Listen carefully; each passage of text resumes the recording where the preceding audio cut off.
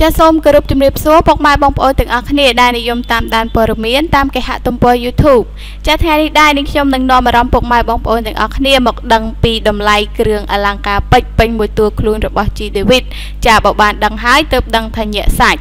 ចាសម្រាប់ព័ត៌មាននេះដែរនឹងខ្ញុំដកស្រង់ចេញពីគេហទំព័រខ្មែរឡូតដើម្បីធ្វើការអានជូនពុកម៉ែបងប្អូនទាំងអស់គ្នាសម្រាប់ក៏ដូចជាទេសនាដូចតទៅ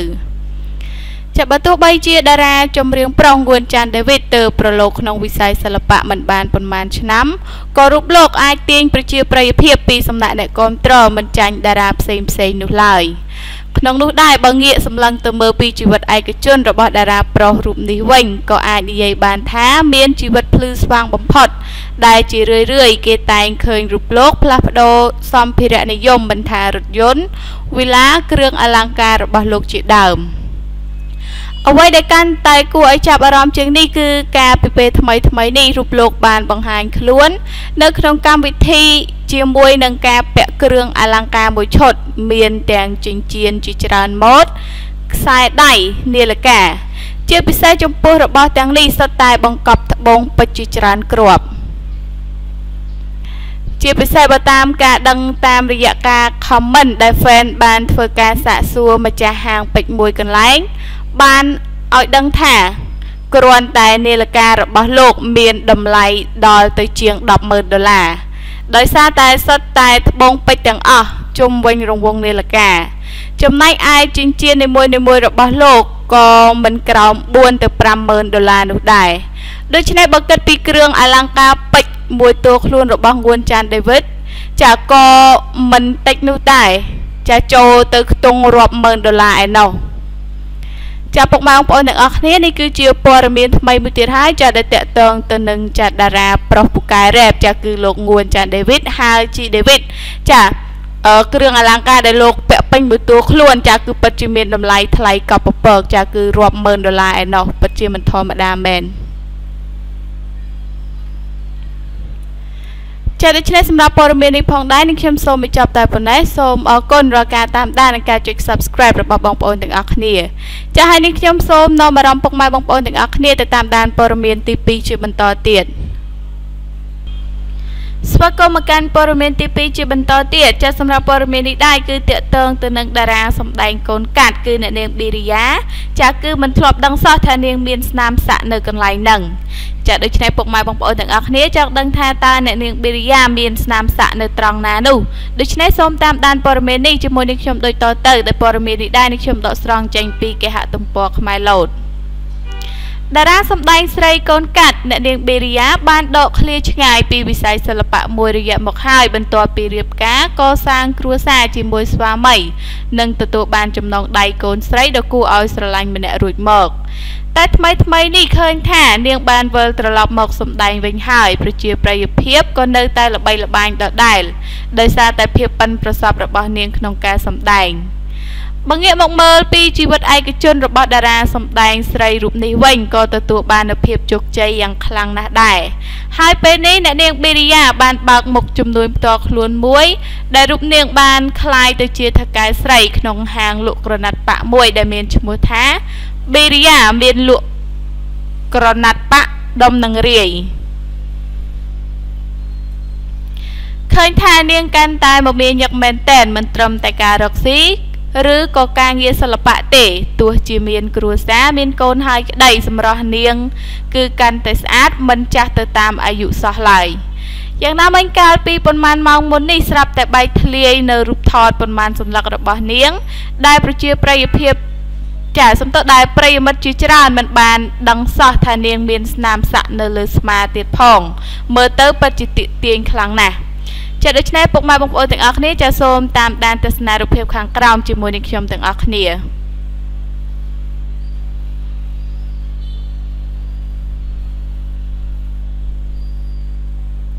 ចាពុកម៉ែបងប្អូនទាំងអស់គ្នាចាក្រឡេកទៅមើលឡើង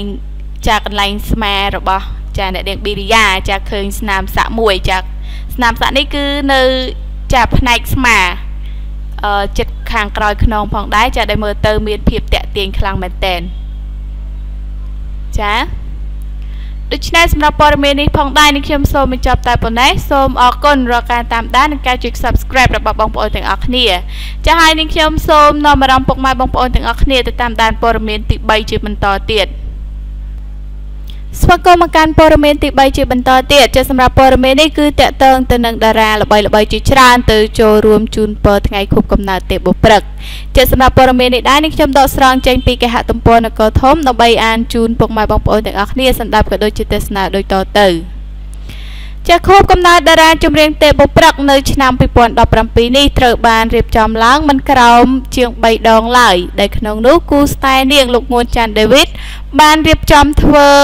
ឲ្យនៅឆាកតន្ត្រីខេត្តស្វាយរៀងហើយក្រុមអ្នកគាំទ្របានរៀបចំធ្វើខួបកំណើតឲ្យនាងដោយមិនឲ្យតារារូបនេះដឹងខ្លួនកាលពីថ្ងៃទី23ខែធ្នូឆ្នាំ2017នៅស្ថានីយទូរទស្សន៍អាស៊ីអាគ្នេយ៍ចំណែកទេពបុព្រឹកផ្ទាល់បានធ្វើឲ្យខ្លួនឯងកាលពីថ្ងៃទី27ខែធ្នូ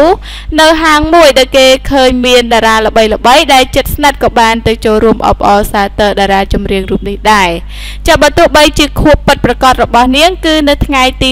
22ខែធ្នូក៏ដោយ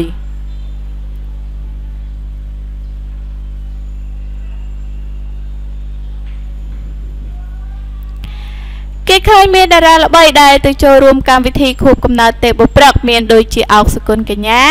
ឆាត់សវណ្ណបញ្ញាកែវសុផាញ្ញាចាសំទោសកែវសុបញ្ញារ៉ូលីននិងសង្សាររបស់នាងតារាចម្រៀងងួនច័ន្ទ devith ហៅជី devith ហើយអ្វីដែលគួរឲ្យចាប់អារម្មណ៍នោះក៏លេចមុខអតីតតារាចម្រៀងផលិតកម្មហងមាស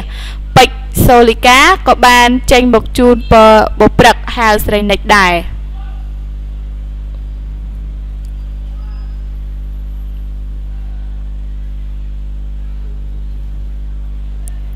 ក្នុងជំនួបតាមទូរស័ព្ទដៃកាលពីរសៀលថ្ងៃទី29ខែធ្នូអ្នកចម្រៀងទេពបុព្រឹកបានប្រាប់ថាកម្មវិធីកាលពីថ្ងៃទី27ខែធ្នូនោះគឺជាការជួបជុំញ៉ាំអីជាមួយក្រុមគ្រួសារមិនមែនជាកម្មវិធីដែលធំដុំនោះឡើយព្រោះថានាងរត់មកធ្វើខួបផងច្រៀងផង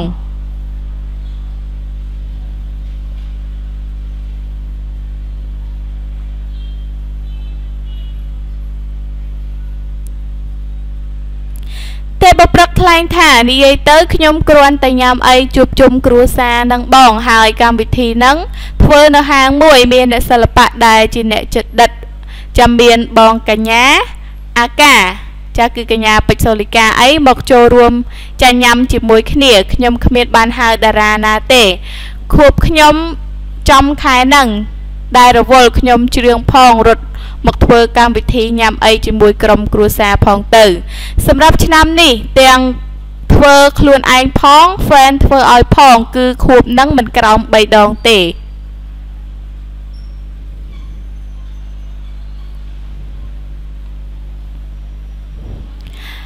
តាមព័ត៌មានថាទេពបុព្រឹករំភើបជាខ្លាំងនៅពេលដែលសង្សាររបស់នាងជាតារាចម្រៀងជ្រឹកកោនក្រោមដំបូលផលិតកម្មតែមួយជាមួយគ្នា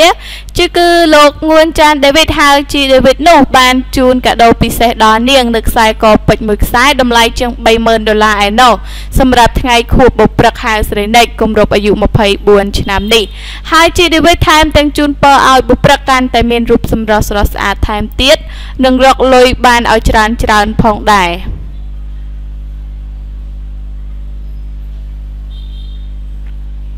ទេពបុព្រឹកនិយាយលាយឡំសំណើចថាអូបងខ្សែកនោះបង devith បានជូនកាដូខ្ញុំមែនតែមិនមែនមានតម្លៃថ្លៃដល់ថ្នាក់ជាង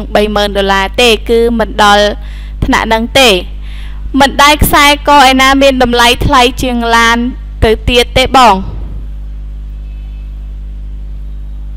មហាជនបានលន់មាត់ថាទេពបុព្រឹកទើបតែមានអាយុ24ឆ្នាំសោះតែពេលនេះអ្នកចម្រៀងវ័យក្មេងរូបនេះមានទ្រព្យចិត្តកន្លះលានដុល្លារទៅហើយ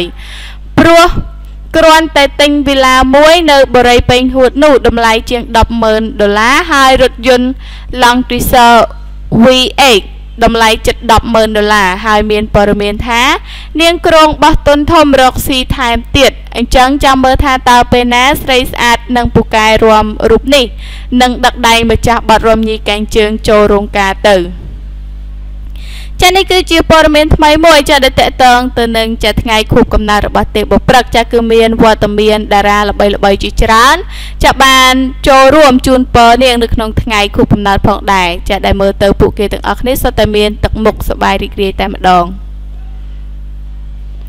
ចាដូច្នេះសម្រាប់ព័ត៌មាននេះខ្ញុំសូមបញ្ចប់តែប៉ុណ្ណេះសូមអរគុណរាល់ការតាមដាននិងការចុច Subscribe របស់បងប្អូនទាំងអស់គ្នាមកកាន់ Channel នាងខ្ញុំចាហើយនាងខ្ញុំក៏សូមខន្តីអភ័យទោសប្រសិនបើនាងខ្ញុំអានឬអត្ថាធិប្បាយនៅកន្លែងណាមួយមានកំហុសខុសឆ្គងដែលកើតឡើងដោយអចេតនានោះចាសូមពុកម៉ែបងប្អូនទាំងអស់គ្នាមេត្តាខន្តីអភ័យទោសដល់រូបនាងខ្ញុំផងចាសម្រាប់ពេលនេះដែរនាងខ្ញុំសូមអរគុណនិងសូមជម្រាបលា